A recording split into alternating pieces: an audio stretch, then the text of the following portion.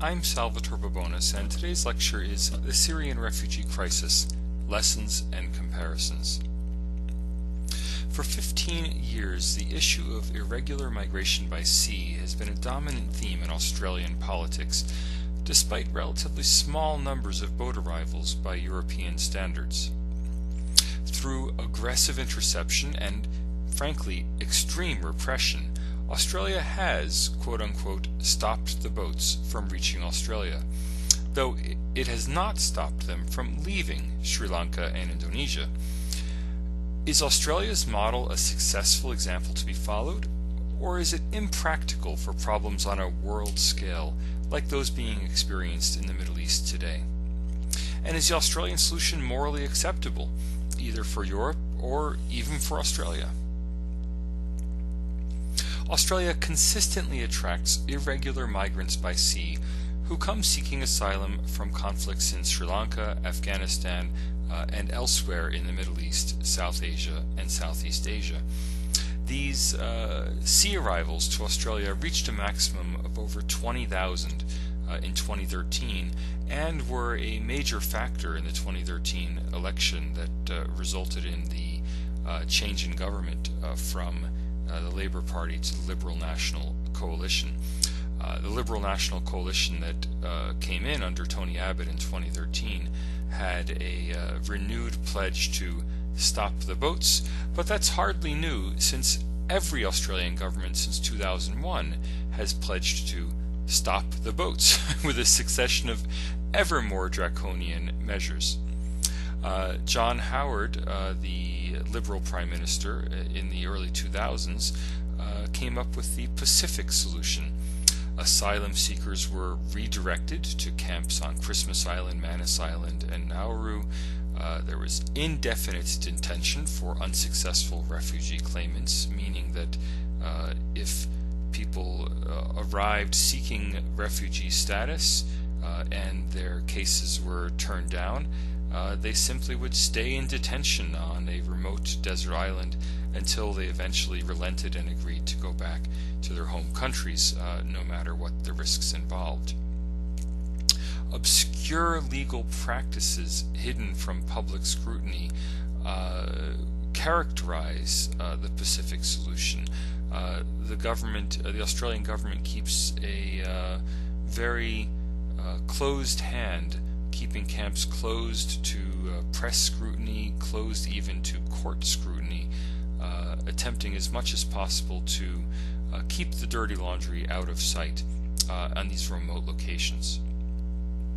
Beginning in 2013, Australia's actions became even more extreme by international standards, with boats being simply turned back to Indonesia.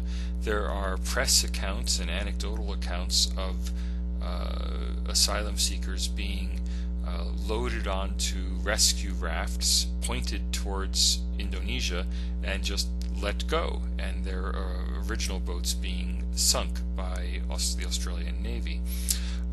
It's difficult to know what actually happened because of the extreme secrecy surrounding these interceptions. The government doesn't give any information on them, not even the number. It routinely refuses even to confirm or deny the existence of these operations. Meanwhile, of course, the press are completely excluded, with the exception of a small number of courageous investigative journalists who join the boats in Indonesia, risking their own lives to see what's happening when they arrive in Australia. Or don't arrive in Australia, as the case may be. Australia accepts just 13,750 refugees a year through regular channels. That means through actual applications where a person has the opportunity to apply at an Australian embassy or consulate for a humanitarian visa to come to Australia. An additional 12,000 have been pledged for 2015-2016 to accommodate refugees from the Syrian civil war. Obviously, these numbers are very small, not just in absolute terms, but also for a country of Australia's size of 24 million people. Australia is 6 times the size of a country like Lebanon, which has taken in some 1.5 million refugees. If the EU wants to follow the Australian example, and this has routinely appeared as a suggestion in the press and in opinion columns in the European Union, this would require cooperation from origin countries. Australian pushbacks are only possible because the Indonesian authorities allow it. If Indonesia similarly were to push people back towards Australia, there would be serious consequences. The origin countries in this case are mostly in the central Mediterranean, Libya and Tunisia, especially Libya because of its ongoing civil war, and in the eastern Mediterranean, Turkey with the connection to Greece. There's a much smaller flow from Morocco and Algeria to Spain. It's much smaller because Morocco and Algeria are both very aggressive in law enforcement to prevent boats from leaving their countries. So people smuggling and boat departures are severely restricted in Morocco and Algeria by strong national governments that in order to remain on good terms with the European Union, cooperate with the European Union by preventing people smuggling out of their countries. So the two main routes are the central and the eastern Mediterranean routes. The main route for arrivals right now in late 2015 and early 2016 has been the Greek or eastern Mediterranean route from Turkey. As a result, in March 2016, the European Union signed a series of agreements with Turkey to cooperate in ending irregular migration. The basic deal is that the European Union will resettle 72,000 Syrian refugees a year directly from Turkish refugee camps to asylum in Europe. In exchange, Turkey will take back an equivalent number of irregular migrants who have arrived by sea and been denied asylum in the European Union. This is supposed to be a one-for-one trade. For every person that Turkey takes back from the European Union will resettle one refugee from Turkey. The trick here is that people have to voluntarily agree to be returned to Turkey. Now, this implies that in all likelihood, the people going back to Turkey will be people who wanted of their own accord to go back anyway. In other words, this is not going to be an absolute reduction or return of asylum seekers. This is going to be the natural flow that inevitably in a population of 1 million asylum seekers a year, somebody will have reason to want to go back to their families in Pakistan or Afghanistan or Iran, and that small number of people will voluntarily go back at European Union expense. This does not sound like a rational basis for discouraging people from coming to Europe in the first place.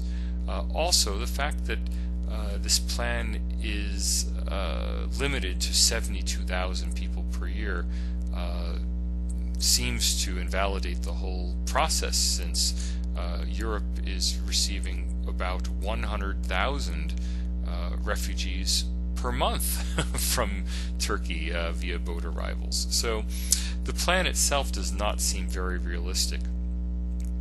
Now, there are some accusations that European Union coast guards have been pushing boats back into Turkish waters in the same way that Australia pushes boats back to Indonesia and Sri Lanka, but very little evidence of this. There's much more evidence that the European Union coast guards are providing assistance for refugees and helping them in.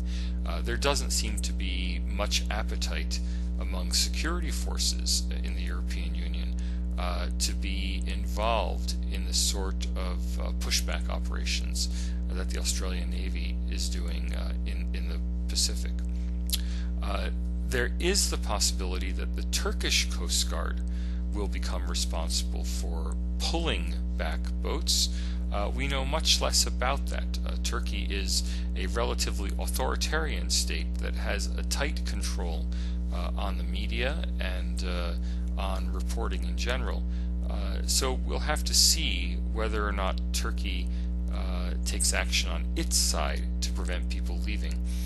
There seems to be little motivation for it to do so other than European Union aid. Now, the European Union has pledged to spend about $4 billion, about 3 billion euros, to help Turkey feed, house, and school Syrian refugees already in Turkey. The European Union has also pledged in the long run to allow visa-free travel in Europe to Turkish citizens. Both of these pledges are conditional on quote-unquote good Turkish behavior in executing these deals and in upholding refugees' human rights. So it's very questionable, given the character of the regime in Turkey, whether or not Turkey will actually receive the European aid it's been promised. And if Turkey doesn't get the aid, Turkey is very unlikely to cooperate in preventing boat departures in the way that Algeria and Morocco have done. In addition, there is a nascent civil war, or at least civil conflict, restarting in Turkey between Turkish security forces and Kurdish militants in the east of Turkey. It seems very likely that in addition to Syrian refugees fleeing Turkey, we might see an additional wave of Kurdish refugees fleeing Turkey for Europe. And if in fact the European Union gives visa-free travel to Turkish citizens, these Kurdish minority citizens of Turkey might become yet another wave of refugees coming from Turkey to Europe. So watch this space on the EU-Turkish agreement. It is possible, but in my view very unlikely, that it will be successful in stemming the flow of refugees from Turkey to Europe. If the Turkish route is closed into Greece, one problem is that migration won't stop. Migration will simply move to the much more dangerous central Mediterranean route from Libya and Tunisia into Lampedusa, Malta, and Sicily. These maritime crossings in the central Mediterranean are much more dangerous because they involve much longer stretches of open ocean, and the oceans are much rougher than the oceans or the seas separating the Greek islands from the Turkish mainland. So even if the negotiations with Turkey are successful, it seems unlikely that Europe will be able to stop these migration flows. They'll simply shift to another route, another and more dangerous route. With this route, there is no mechanism for Europe to prevent departures from Libya, because Libya is a country at civil war with no functioning government. Pushbacks or returns to Libya would involve returning refugees to the country in the middle of a civil war, which would seem completely unacceptable in anybody's moral dictionary.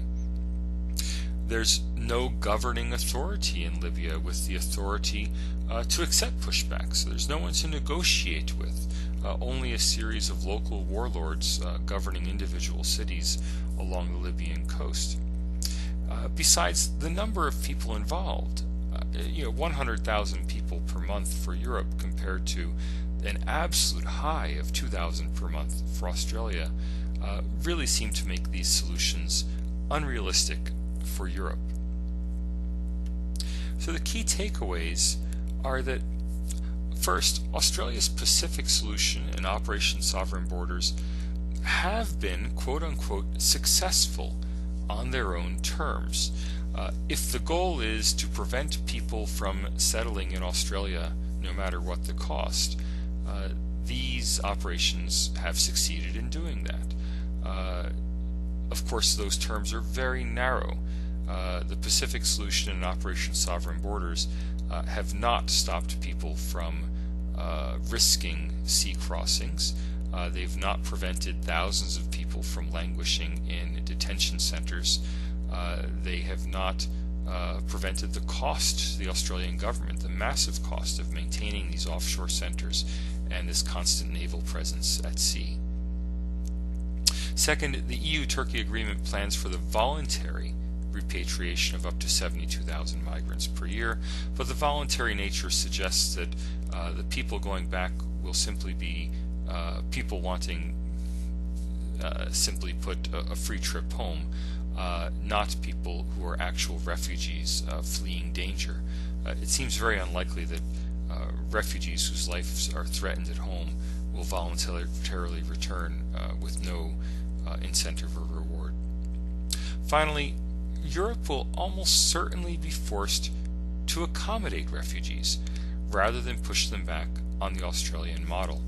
Even if European governments and the European Union decided that the Australian model was morally acceptable, in the European context it probably is simply impractical. The rich countries of Europe will simply have to accept that they have to participate in this global social problem of resettling people seeking refuge from wars on their borders. Thank you for watching this lecture. You can find out more about me at salvatorebabones.com, where you can also sign up for my monthly newsletter on global affairs.